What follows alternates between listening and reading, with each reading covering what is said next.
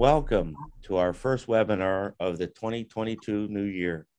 I'm Danny O'Connell, president of the largest Irish organization outside of Ireland. We are Irish, we are Catholic, and we are American. We are the Ancient Order of Hibernians in America. Today's host will be Martin Galvin, chairman of our Freedom for Ireland Committee. Many of you may not know, but Martin was the individual who asked candidate for U.S. President Bill Clinton during the Irish American President Forum about many years ago, I should say, if he would allow Gerry Adams to travel to the United States if elected president. The answer was yes, and the rest is history. Today, Martin leads the work needed for us to focus on Irish America and the key issues facing the North of Ireland, including legacy justice in the United Ireland.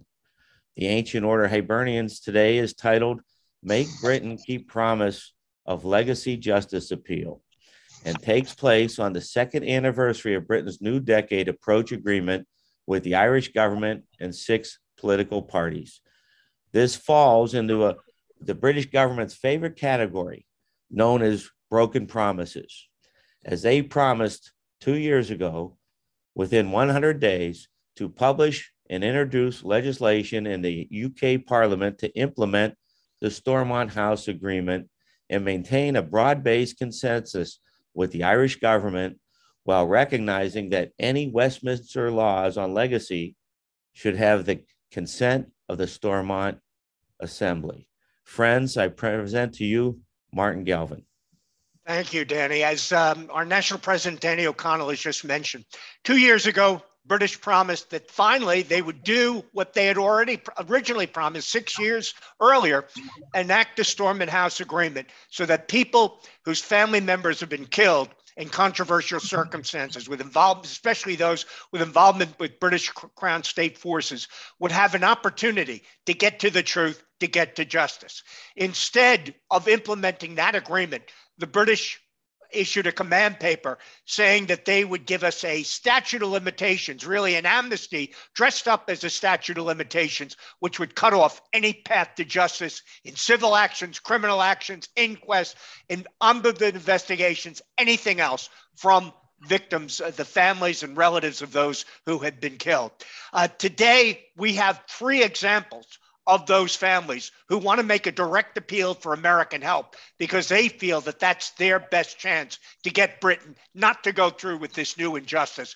But we're going to begin by one of the key members, the leaders in Congress, somebody who's been a leader on Irish issues for a long time with the Friends of Ireland. Most recently in November, he spearheaded, along with Congressman Neal and others, a letter signed by more than 20 members of Congress precisely on this issue to the State Department, the Secretary of State, Anthony Blinken. He's now not only a leader in Congress, but he is a candidate for the governor of New York State. Congressman Suozzi, would you tell us about your letter in November and what you and the Friends of Ireland are doing on this issue of legacy justice? Hey, Marty, thanks so much for introducing me. And Danny, thanks for having me on. Thanks to the AOH for paying so much attention to this issue and trying to bring it to people's attention. I was approached by some of my Irish friends about this issue. I'm got an Irish legacy myself. My great-grandfather, William T. Holmes, is from County Cork. I've been involved in Irish justice issues for a long time. And I was approached about this issue that the British government was proposing to provide an amnesty to people, in effect, who were involved in the Troubles and resulted in the deaths and murders, quite frankly, and beatings and other injustices during the Troubles.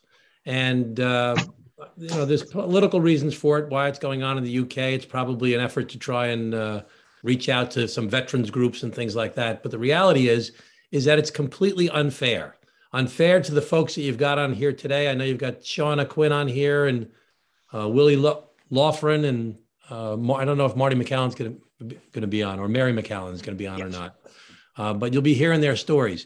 Every single family that was devastated by the injustices of the British government and non-state actors as well that abused people, killed people, beat people, imprison people, still are searching for justice all these years later. And we've made a very big point in the US government to say very clearly when it comes to trade and when it comes to other issues that we're not going to do anything that undermines the Good Friday agreements. And quite frankly, the idea of providing this statute of limitations, which in effect provides for amnesty, does that. It undermines the agreements completely, and it undermines the justice for all these families. So we got a bipartisan group of about 20 some odd members of Congress to sign a letter to Secretary Blinken to say, speak out against this. We need the Biden administration to please speak out against this to stop the UK government from doing this. Now, we haven't gotten a response from the government. And what I'm hearing back, we know President Biden is on board with us.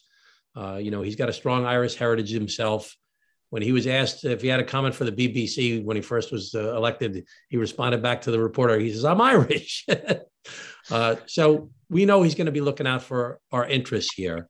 And what I'm hearing through back channels is we're not going to get a response to our letter officially until the UK government actually makes a formal proposal, because they've backpedaled on this.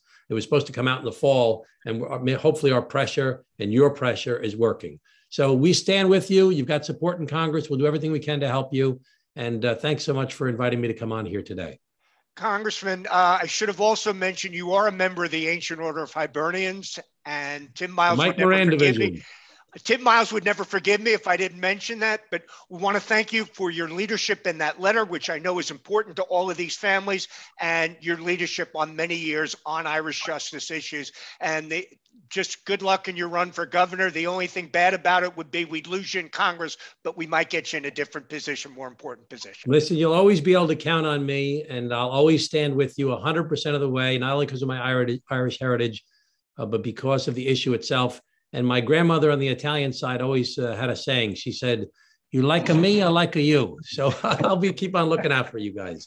Congressman, I know you had a busy schedule today and you did a lot to juggle it around to fit us in at the start. So we just want to thank you very much again for, the letter, for all you've done over so many years on the Irish justice issues, and wish you the best of luck. Have a great day, everybody. And for those families that are on here, listen, we care about you. We know you've been suffering for many years, and we're going to do everything we can to help fight for you. Thanks, Thank everybody. you again, Congressman. God bless you. Okay. Right, Danny, now we're going to go. We actually have 3 examples of what would happen if the British go through with their new amnesty, statute of limitations, formal final cover-up, or what they intend to be the formal final cover-up of British murders in the north of Ireland, of British conduct in the north of Ireland. We have 3 cases, 3 individuals representing 3 cases. The first one involves a very close friend of mine, Liam Ryan. He was killed in November 1989. At that time, he was somebody well-known, an American citizen, lived in the Bronx for a number of years, went home to buy a family-owned bar with his family, married, raised a child, was murdered at the front of his bar, the Battery Bar in beautiful Loughney. And at that time, Congressman Thomas Manton, who was a leader in the Irish issues, demanded a formal State Department investigation. Cardinal O'Fee attended his funeral. Bernadette Devlin McAlliskey attended his funeral and said it couldn't convince anybody. It would be hard to convince anybody there that it wasn't members of the UDR involved. Jerry Adams was there, Martin McGuinness, the deputy leader, Seamus Mallon of the SDLP, complained and asked questions. And for all of that case, collusion, was never investigated. It was just made a joke of by the RUC who came to his family. And that issue, justice, was never investigated. But now we're finally on the verge of a new investigation, an explosive new report that shows exactly how the British were involved in collusion in the murder of this American citizen. And we're fortunate that report's being done by relatives of justice, and the person who's putting that report together, Mary McAllan, is with us today. Welcome, Mary. Thank you, Martin. Thank you to everyone who's attending and viewing today. I'm delighted to be able to speak about the case on behalf of the Ryan family. And just to say that Relatives for Justice have contact and support both Liam's widow, Geraldine, and his son, Declan, but also Liam's siblings, Libby, Margaret, Bridget, Joe, Anthony, Eugene, and we also spoke with his sister Nancy about the report prior to her dying in the last few years. It's been a really interesting case from our point of view to look at, and we know that it's an important case because it draws attention to the wider patterns of collusion that have happened within that area.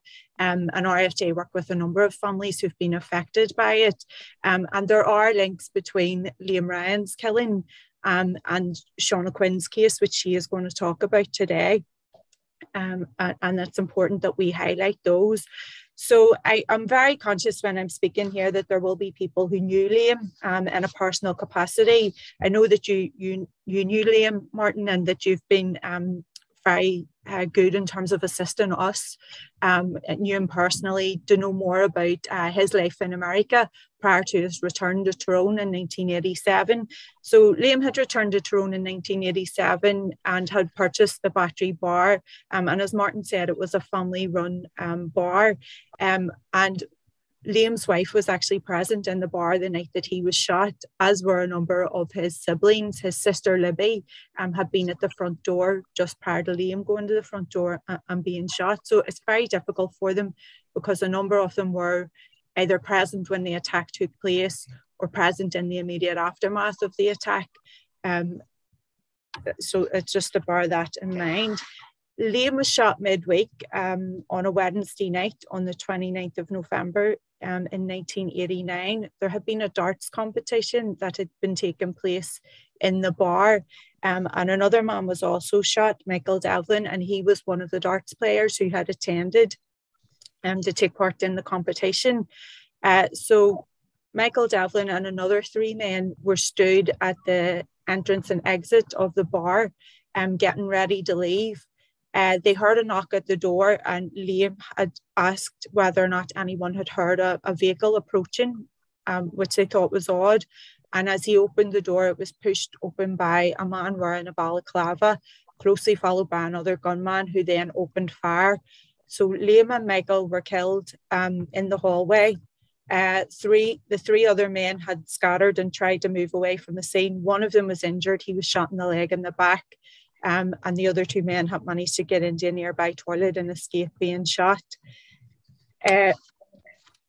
What became apparent in the immediate aftermath was that the police really, who were at the scene, had no real intention of investigating the attack. And Liam's siblings, whenever they attended, his sister Libby, she stayed with the bodies because she was very worried that the RUC might plant some material or interfere with the bodies in some way. So she actually stayed present with the bodies at all time. But his siblings formed the view that it was not really a murder investigation that the police were there to carry out. It was more a case of them celebrating a successful plan. That was the opinion that they formed, and that there was a number of police that arrived on scene, very casual, laughing, joking. One officer turned up wearing his bedroom slippers, just to see what had occurred, and that, there was really no intention of investigating in any way. I suppose whenever we think now of crimes being committed and murders taking place, one of the things that we would expect would be that the area would be cordoned off, that people wouldn't be able to come and go freely, that there would be some attempt to protect forensic evidence at the scene. None of that happened in Liam Ryan's case. Local people were still digging bullets out of the holes of the pub in the weeks after, the attack had happened.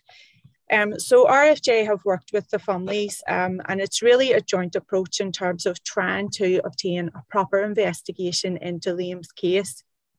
Liam's widow, Jardina, the next of kin, has attempted to have a fresh inquest ordered in the case, and she's pursuing that with the assistance of her solicitor, Fergal Shields from Madden and Finucane.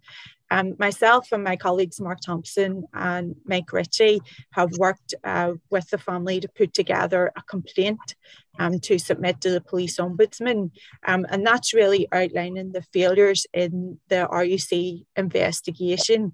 I suppose what what makes Liam's case unique is that, you know, in his case, we're saying that it's not only failures to investigate, you know, after the events have taken place, but there's a number of issues in Liam's case that make us believe that there has been prior planning and prior assistance by the RUC to the loyalists that carried out the attack, and that they've more or less been provided with the weapons, shepherded in and out of the area, and, you know, then obviously very little investigation took place. So with that turning of a blind eye, that's also collusive behaviour.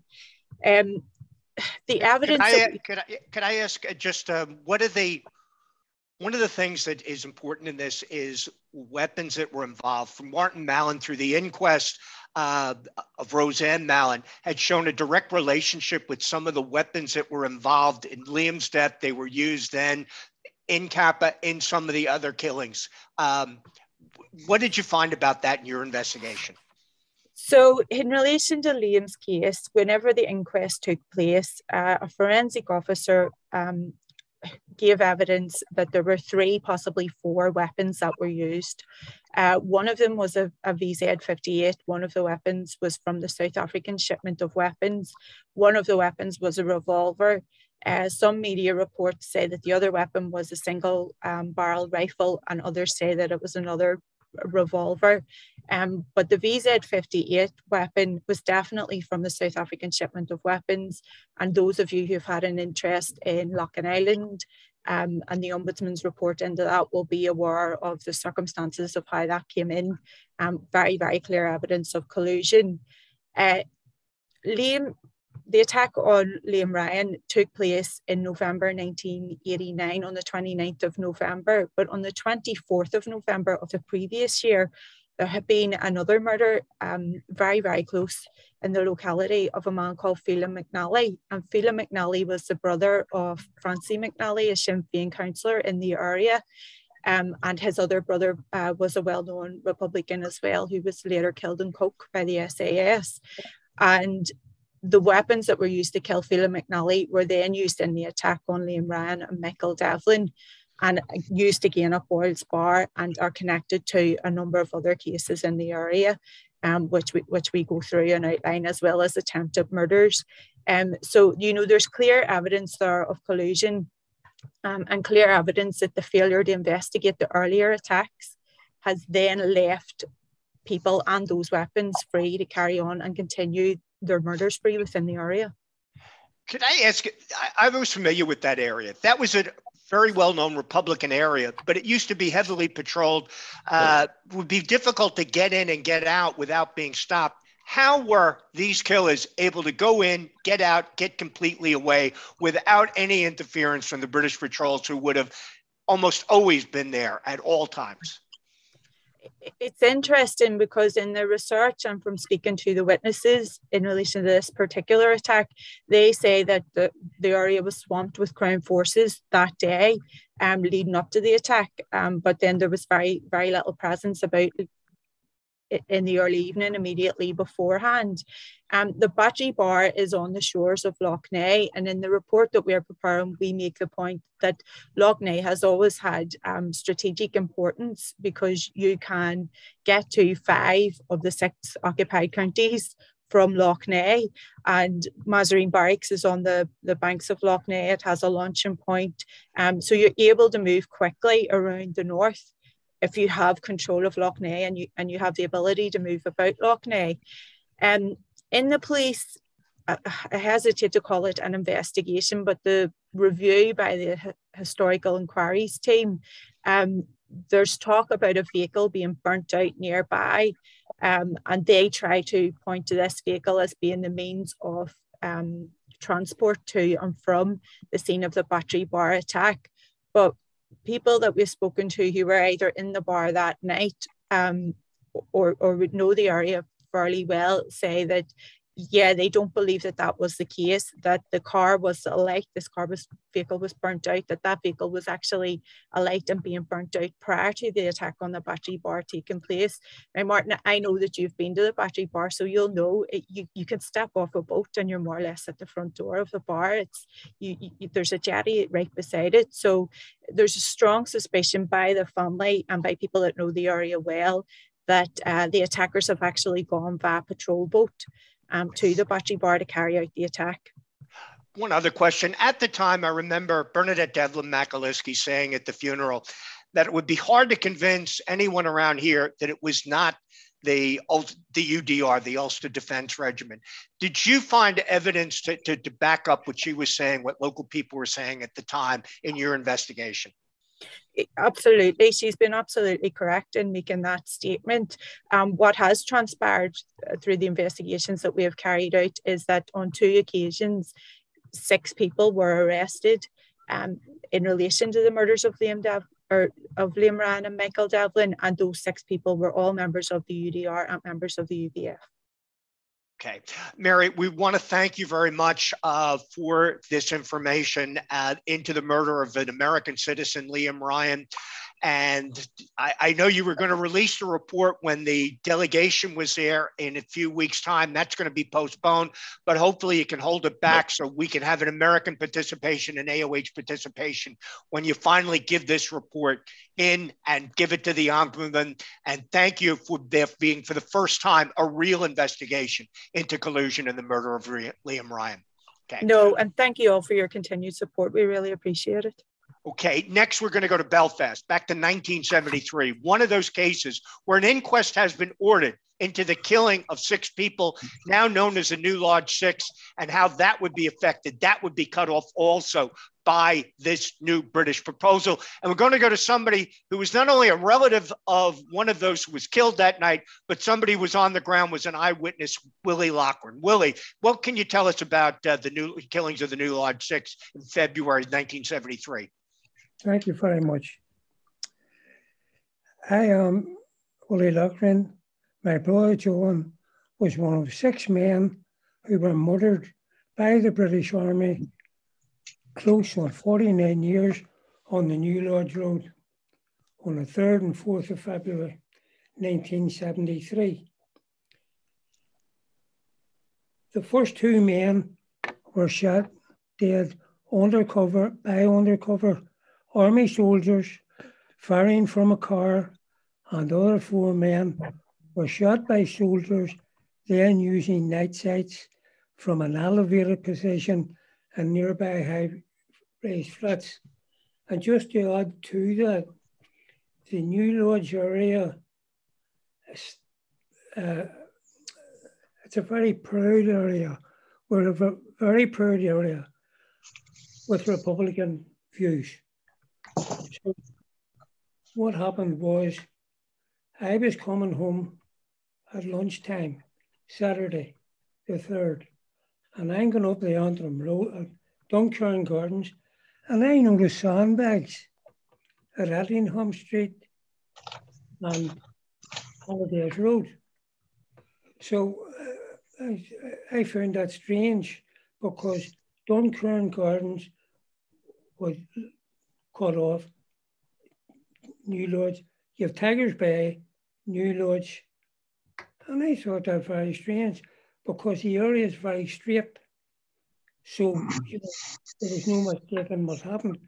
So I thought that very strange.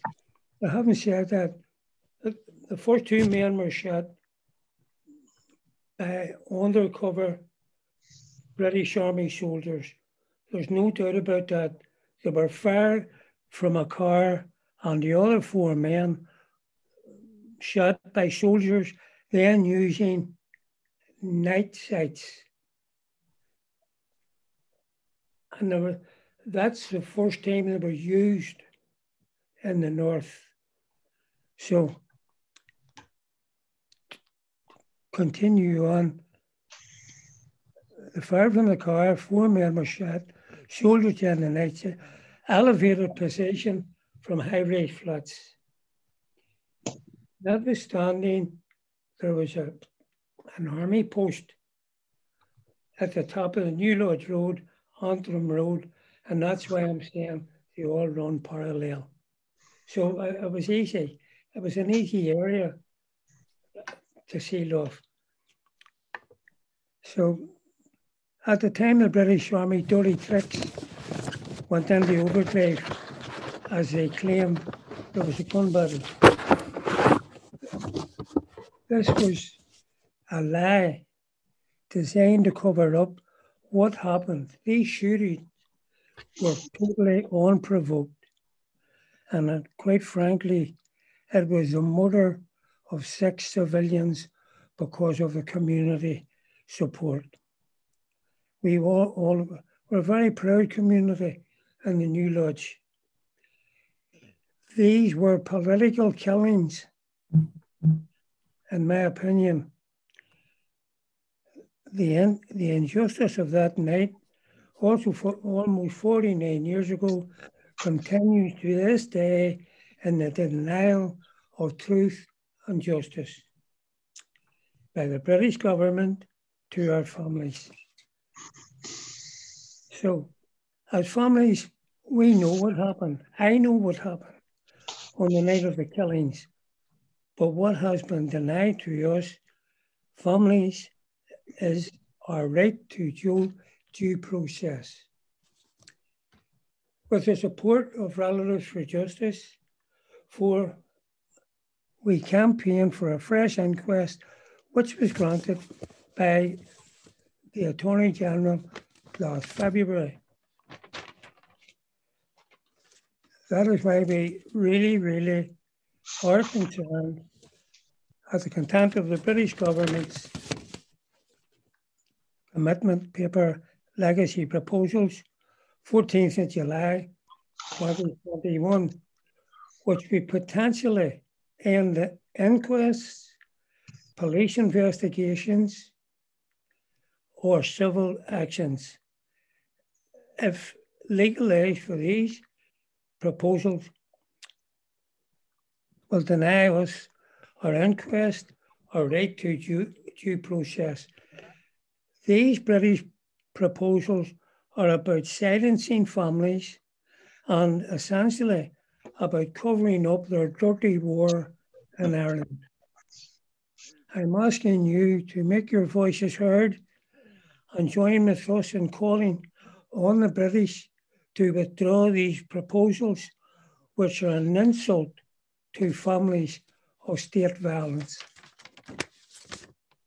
I just want to finish by thanking Martin, Donna, the AOH, and Congress Society for your support in bringing and maintaining a focus on legacy. Your interventions and support mean so much to families. It means that while British government ignore our voices and demands for truth and justice, we are being heard, and that's what matters. Thank you for your time. All right, Willie, all you and what the other relatives of the New Lodge 6 are asking for is simply an inquest, something like the Ballymurphy massacre families got. You're confident that that would show the truth, that all of your relatives were innocent, they were unarmed, they were shot down by a British military patrol and by snipers without any kind of legal justification. And this would mean, if these proposals go forward, you would lose that inquest that you've been fighting for so many years. And I just also want to mention, we support, one of the groups that the AOH Christmas Appeal supports is the Greater New Lodge Committee. So in addition to Relatives for Justice, which has spearheaded the investigations for you and helped you get the new inquest, we support the Greater New Lodge Committee, which is the group that would organize a commemoration of your loved ones in February on the anniversary. Okay. All right, we're next going to go back to Tyrone. We're going to talk about Cappagh killings, 4 people in Cappagh, and we're going to go to Seana Quinn, who's a sister of one of the victims of that incident. Seana. Okay, so thanks, Martin. As Martin said, my name is Seana Quinn, and my brother, Dwayne O'Donnell, who was 17 years of age, was murdered on the 3rd of March in 1991 at Boyle's Bar in Cappagh, along with Seana Quinn, who was 22, Malcolm Nugent, who was 20, and Thomas Armstrong, who was 52 years of age. Dwayne, John, and Malcolm were making their way to the local pub for a few drinks and a few games of pool on a Sunday night, whilst Thomas was already in the bar at the time, along with many others.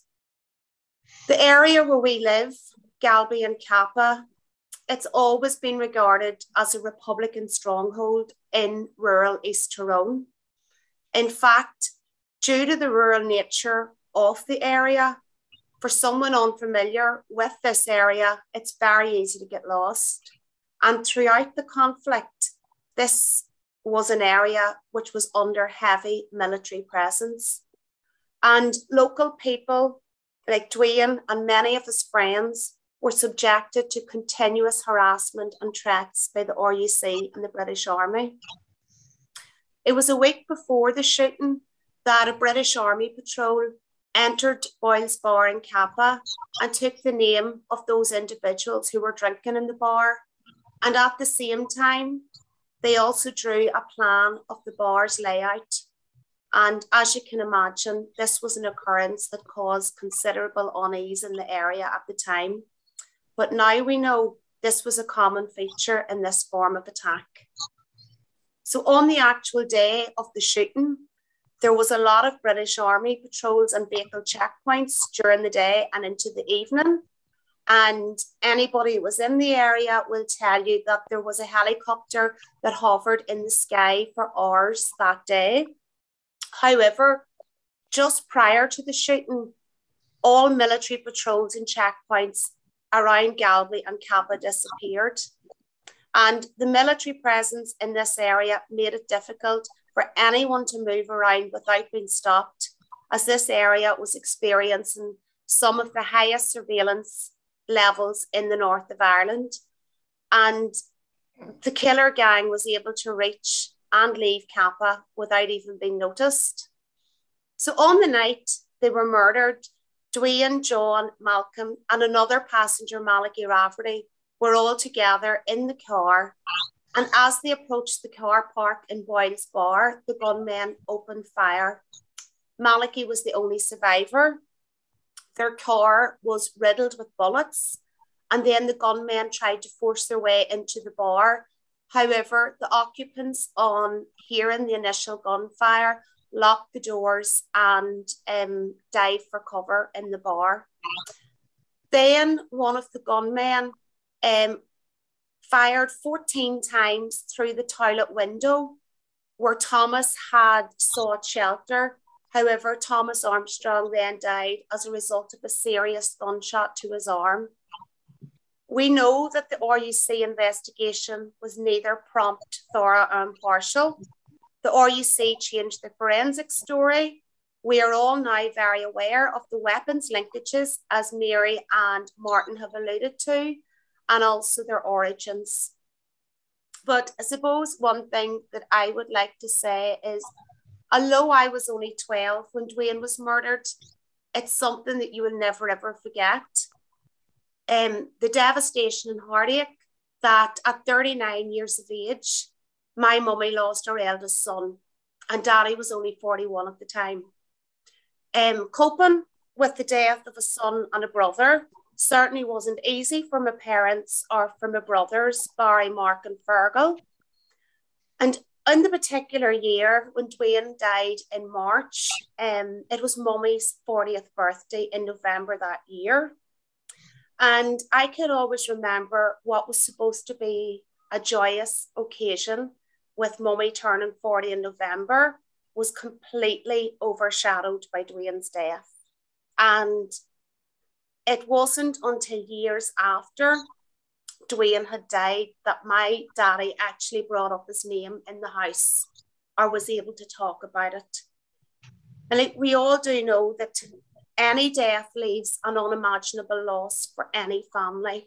But for many families, this is further compounded by the fact that not only were these people murdered, but they were murdered by the British state.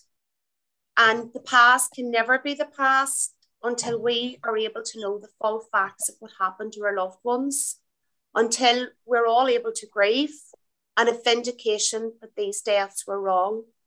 We deserve recognition that these horrible acts were perpetrated upon us and that it should never, ever have happened.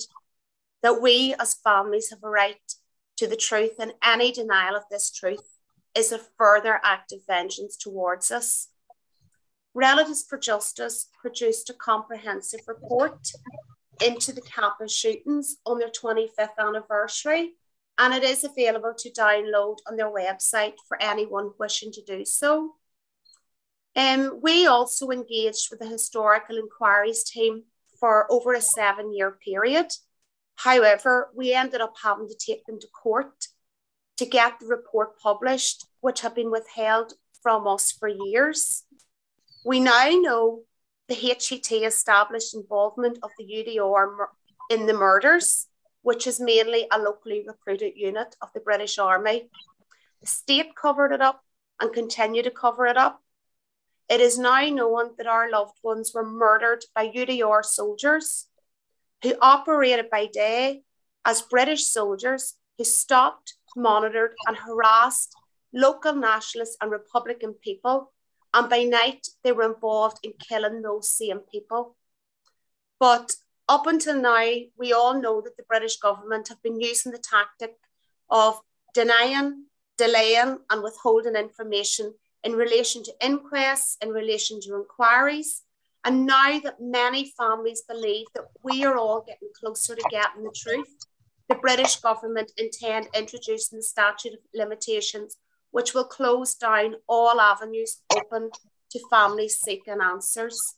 And I just would like to finish off by saying, on behalf of the Cappagh families, we are very, very grateful to the AOH for highlighting these issues.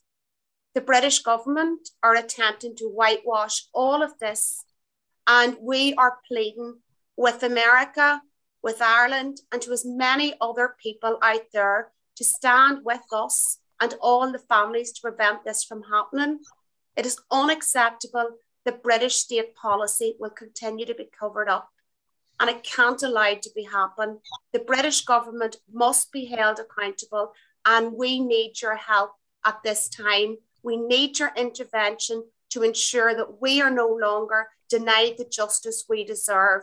And just on a final note, we should all be on that same journey that does not stop until we get the truth, until we can all stand proud and say that we have been vindicated and that our families were murdered by the British state and their proxies. Seana, I just want to ask you a quick question. You talked about the impact of your family, how terrible this was for you, your brothers, your parents. What is the impact on a new generation, children who've been born into your family since the Good Friday Agreement, and now see that in addition to having a family member killed, a brand new injustice and cover-up being considered and may be enacted by the British government just to wipe out any chance that you and your family have of getting the truth about your loved ones? Okay. So, sorry, Martin, can you ask me that again? What is the impact on my young children? people, your children, the other nieces and nephews? How do they? They're not only hearing stories about a British government cover-up and injustice, but now they're about to be victims of a new round of cover-up and injustice firsthand, losing their right to get the truth through a civil action, through an inquest, through anything else that you would pursue. Like Martin, my children now, I have 4 children. There's other nieces and nephews. They have all witnessed my mother and father trying to fight for years. Like, my mother and father's not getting any younger. You know, it's us now. Our children are all watching us continuing on to, you know, they're asking questions all the time. You know, there's probably and negativity, you know, comments that's made in this house about the, you know, about British government and all. So it's going to filter through. And the thing about it is, if we don't get any justice, if we don't get any truth, it's going to filter down through generation after generation. And that's the reality of it. Okay, I want to thank you for that, Seana.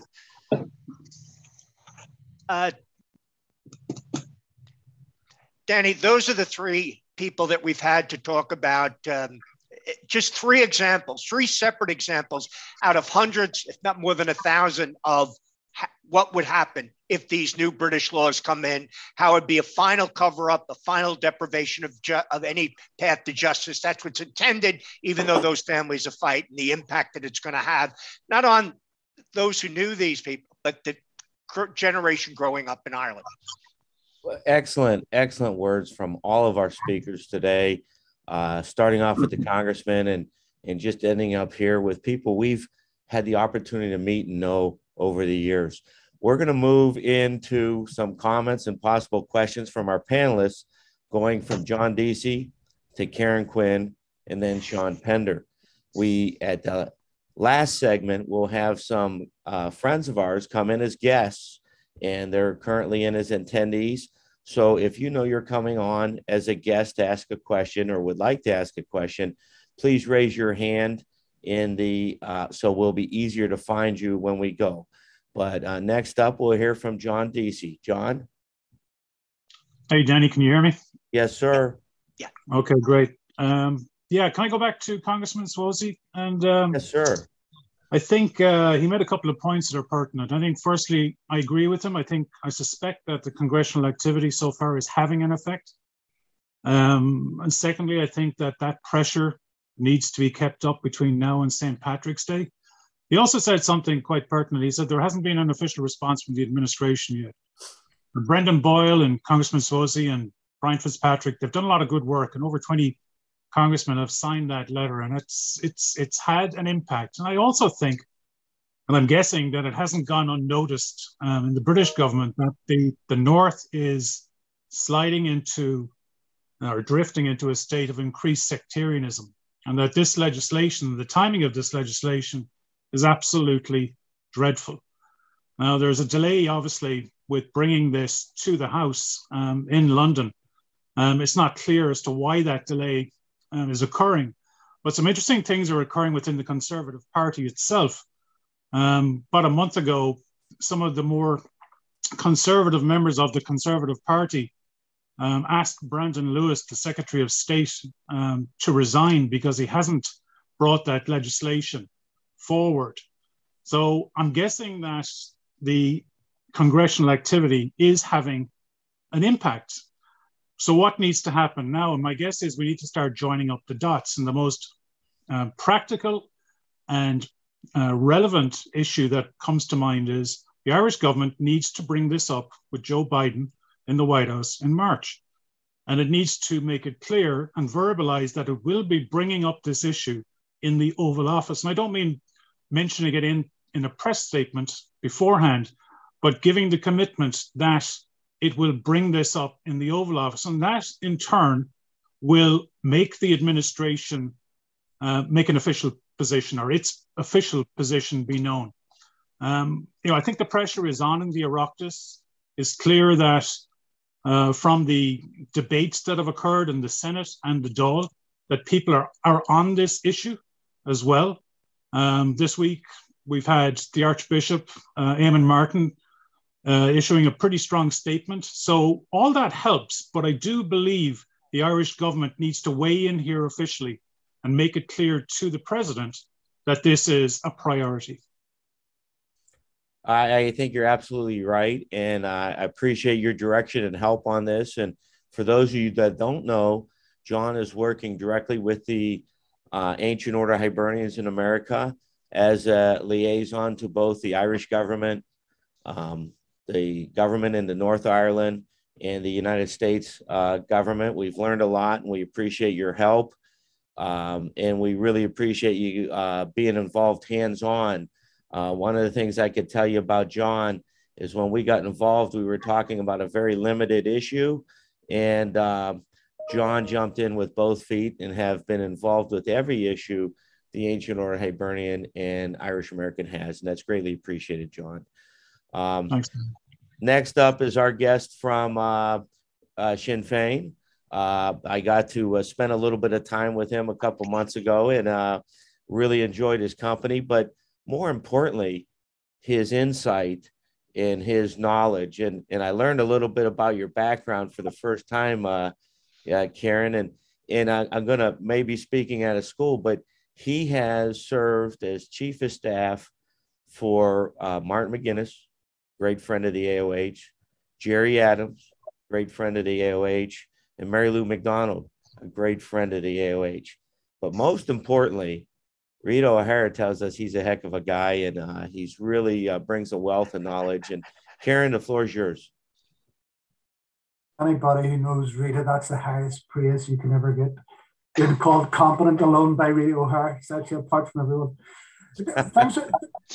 Thanks for the opportunity to come back on the panels and for the invites, the ongoing invites.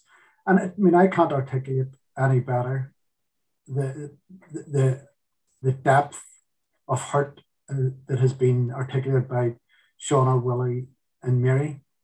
And I think it's before even looking at the legacy issue, you have to remember this. It was British government policy to intimidate nationalist and Republican communities, whether it's in the New Lodge, Ballymurphy, or elsewhere. It was British government policy to target Republicans, where I was Liam Ryan and where I was in Cappagh, or where I was Sinn Féin members. And it's British government policy since those attacks to cover up for them. So that's where this didn't end as a one-off instance or two-off instance, a couple of instances in the 70s, 80s, or even out through the 90s. The cover-up has continued. So, and I just want to take a step back. Martin just talked about how we got to where we are today. The Stormont Agreement was signed in 2014. It was agreed by all the parties in the two governments as being the way forward. It had the support of victims groups to move ahead. 2 years ago, in January 2020, the British government with the parties agreed the New Decade, New Deal, or New Approach agreement, and that made the onus was on the British government, among a number of things, to legislate for Stormont House within 100 days. And they signed up that. Boris Johnson signed up that. Within 90 days, in March, they had abandoned that position. There was nothing new in Stormont House. They knew exactly what they were signing up for. It had been in discussion since 2014. It had been developed and implemented into legislation for 6 years. So you have to come to the position that the British government had no intention of honouring that agreement. And that's, bear that in mind, that's the type of British government you're dealing with. So then, whenever they didn't put any more detail, they just says they weren't abiding by Stormont House and they needed a fundamental review after 6 years. And during the 24th, the Irish and British government intergovernmental conference agreed that there would be a consultation process. And what they said was that they would relook at the legacy issue and it had to comply fully with international human rights obligations and respond to the needs of victims and survivors and society as a whole. And that was brought back to Stormont House again. So the Irish and British government decided to have a further consultation process and agreed that this had to reflect on the international human rights approaches and agreements. Within 4 weeks, the British government produced their command paper, and as Willie laid out, that command paper advocated that there be an end to all judicial investigations, inquiries, even civil actions, and sought, which is no one else has asked for, an unconditional amnesty. So I think that that's the key bit. To bring you right up to date, that consultation process rolled on and it had no effect. And it was actually became a point of contention. No records were even kept of the meetings. And what we've finalised and where this has landed was Brandon Lewis met with the parties in December. And he basically says, don't call us, we will call you. And we will call you whenever the draft legislation is being tabled at Westminster. I have a slightly different take in terms of timescale on this from John. This will not wait until March.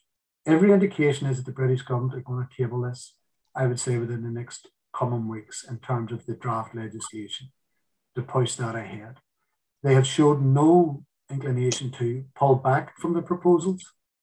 What we haven't seen is we have not even seen how they're going to implement it, how these are going to be consistent with the Good Friday Agreement, Stormont House Agreement, or any international human rights standards. So I'm of the opinion that they will push ahead with this, which brings us on to them. Well, what do we do with it? Mary Lou McDonald, myself, and Dawn Doyle, her Chief of Staff, met in Washington with the administration. We briefed them fully on them. We continue to brief them through their embassy and through the consulate. We met with the congressional leaders on the Hill, with Chuck Schumer, with Senator Bob Menendez, with Senator Chris Murphy, and with the Friends of Ireland and Richie Neal, and they're all briefed. And the key piece is this: is the Congress is solid on the issue of legacy. It's a bipartisan approach. The administration have yet to say anything publicly on it, but they're well aware of what the issues are around it. And their position has to be consistent with the position on Brexit. President Biden, when he talked about Brexit, says that they had to protect the Good Friday Agreement, that there can be no unilateral actions from either the governments or the EU, and a resolution had to be found within the agreements. That's the position on Brexit. That should also be the position in regard to legacy. The British government cannot act unilaterally in this, and they are on their own. There's no other body advocating their position by their military. They should be, agreements can be found. Agreement is already there in terms of Stormont House, needs to be returned to. And lastly, the Good Friday Agreement must be protected. And this runs a coach and horses through it. So I think that there's an onus on ourselves and everybody who the Friends of Ireland. We need to look to see when this legislation is going to be produced in a draft form. It will take a series of months to go through Westminster, and that will be the pinch points for this. So as soon as that legislation's unveiled, I would love to see Irish America, I'd love to see Congress, I would like to see the President say something about the intent of the British government, and for us to shape that process before it becomes a law in Westminster, and before families are forced back into courts to dispute British legislation. And all of this, as I say, we've been through this for so many years. The British government know exactly what needs to be done. They know exactly what they signed up to in Stormont House. They need to come back to that agreement. And that is the foundation principle of any political process. It's a foundation principle of how we guide our lives. And that is, you reach an agreement and you honor it. You do the right thing by people. You give people closure. Absolutely. Yeah, so I think there's a piece of work ahead of us, Danny. I think it'll be on a shorter time scale. I would be surprised if the Irish government aren't already talking to the administration. The administration is fully aware of what is being proposed. We haven't seen the detail of it. And then it will become a very, very live issue as soon as this draft legislation is tabled. Thank you very much for your insight. John, Karen, great words all the way around. We're going to move to our National Vice President, Sean Pender, followed by LAOH National Vice President, Marilyn Madigan. And then we're going to go back to Martin and our three speakers for closing comments. I want to thank everybody for being on today's call. We had over 150 people on and some in and out, so I'm sure the numbers were higher. And traditionally, we get a lot of response from our YouTube video. Chris Cook, our coordinator of digital services, is put on the chat the website for Relatives for Justice, so you could access that report that was brought up earlier. And we are going to move to Brother Pender. Morning. Can you hear me okay, Dan? Yes, sir. All right. Willie and Sean, thank you very much for telling your story today. It was great to see Congressman Swazi here as an example of the bipartisan support we have on this issue. And Mary, thank you, and RFJ for all the great work you've done. It was great joining you in Belfast in the past, and also in DC when you testified before the Mantos Commission. So continued great job on your part. But what's interesting today when we heard this story is, like, when have we heard this before, huh? When we heard how the Brits are able to get in and get out. In the case of Pat Finucane, there was always a very strong presence, and all of a sudden the night Pat was murdered, it was gone. Sean Graham, before the attack at the bookies, there was police and armed forces there, and then they left. The same story in Loughlin Island and Cappagh, a very, very difficult area to get in and get out of. And how did they get in and get out of? Because they were led in there. And the same story seems like it happened in our bog. But as Seana said, were there investigations that were prompt and proper? No, there was just simply cover up. Despite ballistics and forensic evidence, it was just covered up, and they denied and delayed. And now the British government would like to tell you that they're trying to draw a line in the sand so they can move forward. But this amnesty is nothing more than an official cover up, as that they see, and the reason they're doing this because they see the truth is coming out slowly. But in cases like Bloody Sunday, Ballard Murphy, and just recently the Miami show ban, the Brits will do everything in their power to attempt to cover up and not agree to previous agreements that are signed by the British government, the US government, and the Irish government. And we must continue to do events like this to support the people in the North and the victims who have lost loved ones. We have to advocate for them. We have to continue our work in the House, in the Senate, with people like Congressman Suozzi. And we will continue our work with John Deasy, who's become a very important friend to the AOH in our outreach to the US and Irish government. But we have to continue to support this. This is not over. And Britain must understand, without justice, there will be no trade. We will do everything in our power to hold their feet to the fire, to make sure that they simply tell the truth, because the truth costs nothing. Thank you all for this great presentation, and Martin, especially for your efforts in putting it together. Thank you, Sean. And I just want to take a minute to thank Sean for the work he's done beyond his duties as vice president. Sean has historically been organizing Freedom for Ireland trips. A lot of work went into a trip that we had to push, and Sean wasn't going to cancel. He said, we'll push it and we'll adjust and we'll overcome. But Sean also served as Freedom for Ireland chairs for many years. And in addition to Sean and Martin, we have on as attendees today, Brendan Moore, longtime Freedom for Ireland chair, and really set the modern day foundation for our Freedom for Ireland Christmas appeal. I mean, it started, our support started before Brendan, but Brendan really set the framework that we use today. And Paul Gowdy from Michigan is also on. And combined with working with so many people, these folks have led the donation in the last 20 years of $1.25 or $1.26 million to the various groups that we work with in the North of Ireland. And this year, Martin and Dolores, Des, you're on track to set another record Christmas appeal collection. So I really want to congratulate you for that work, and roll right into welcoming our Vice President of the Ladies Ancient Order Hibernians, Marilyn Madigan. Thank you, Danny, and thank you for this webinar. It was very informative and educational for everyone.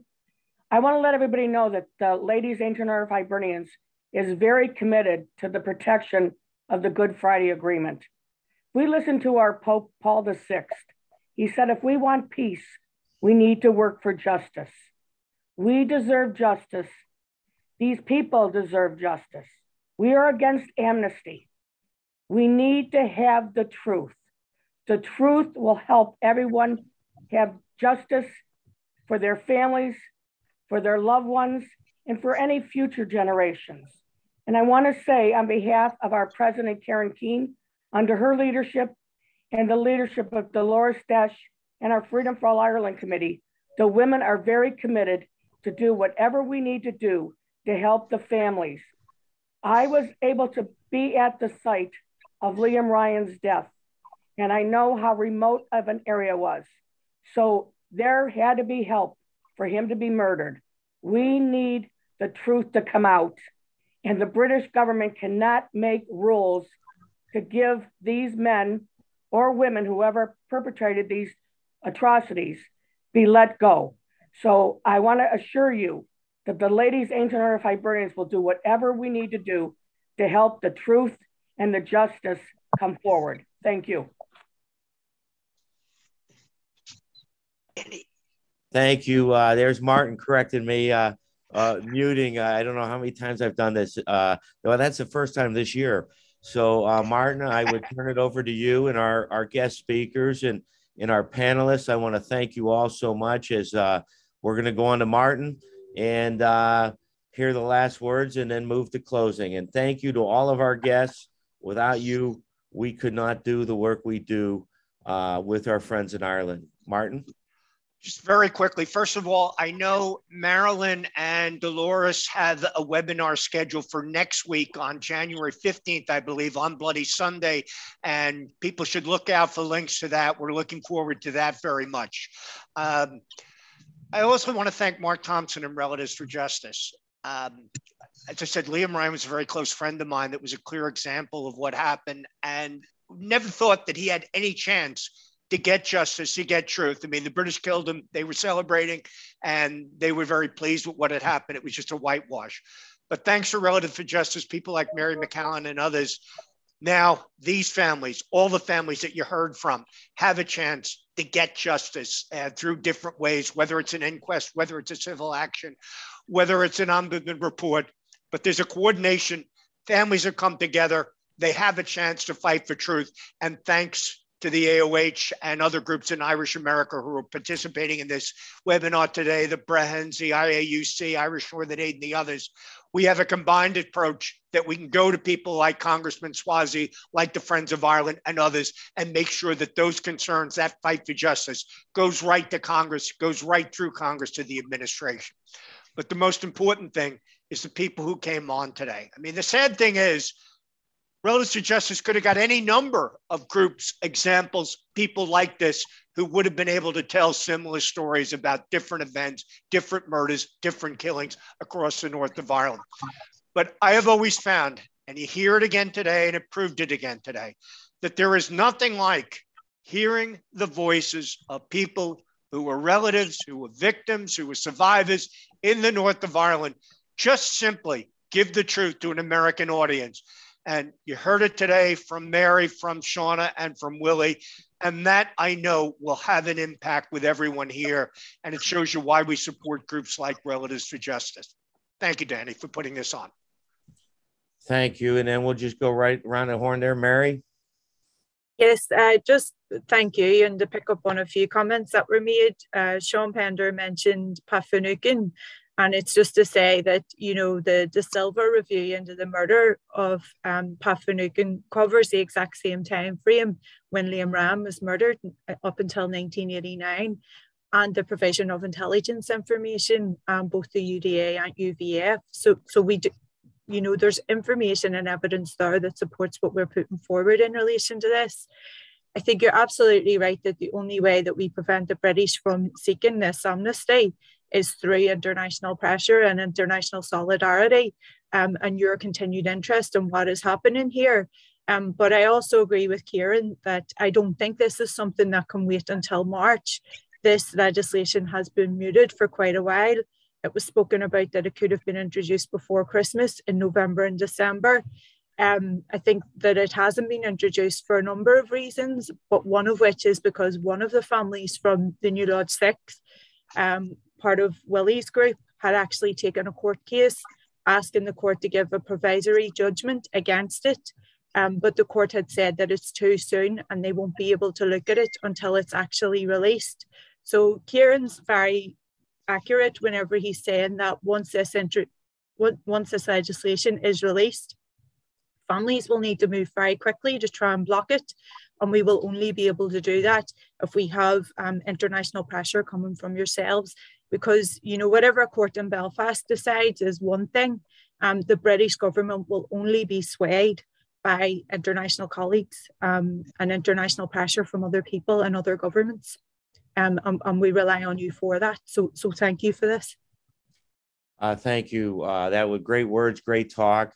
And remember, everyone, the link to the website that Mary mentioned earlier is in the comments. So please check that out or simply look it up. There's a lot of great work. And we're going to move to Willie. And Willie and I got together and I wore my Christmas tie and my green, and he put up his Christmas tree. And so, Willie, your closing comments? Thank you. Yeah. Tell me. My closing comments are simple. The British Army, before the death of the 6 men on the New Lodge Road, were not to be seen in the area.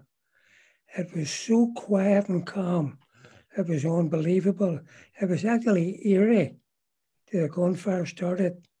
And I must say, it was public execution of 6 colleagues of mine, friends. And I don't know if I've emphasized that point enough, but the area was cleared, no question about it. The deed was done, and then they were all gunmen. There was no gunmen. There was no trace of any of them being armed. The autopsy showed that. So thanks for giving me that time.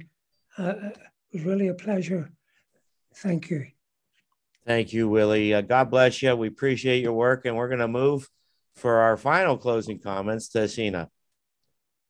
Okay, so just for those listening, I'm sure you can all hear the similarities between the 3 cases.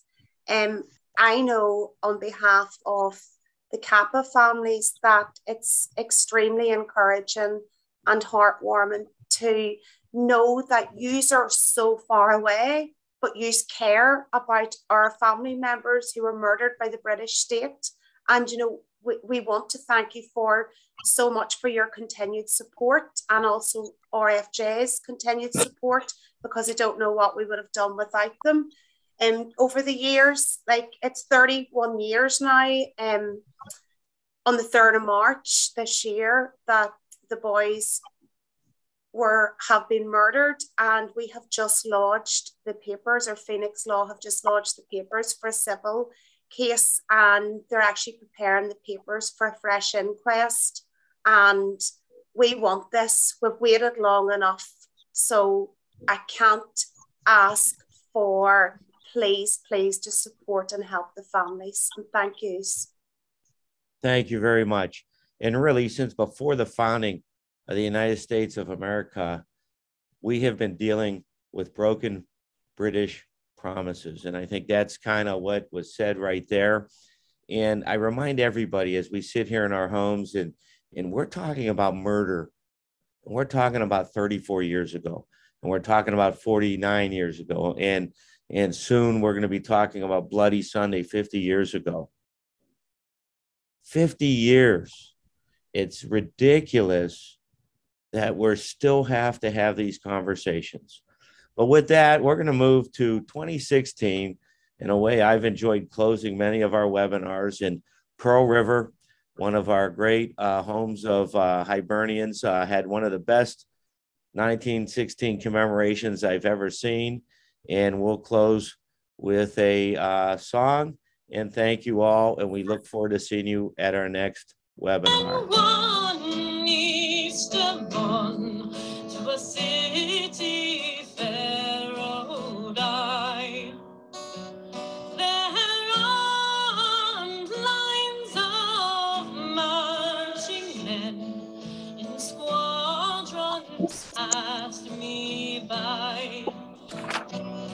No pipe did hum, no battle drum did sound its loud tattoo, but the angelus bells on the leafy swells rang out in the foggy dew. Right proudly high in Dublin town hung there the flag of war. For 'twas better to die 'neath an Irish sky than at Suvla or Sudelbar. And from the plains of royal meads strong men came hurrying through, while Britannia's Huns with their long-range guns sailed in through the foggy dew.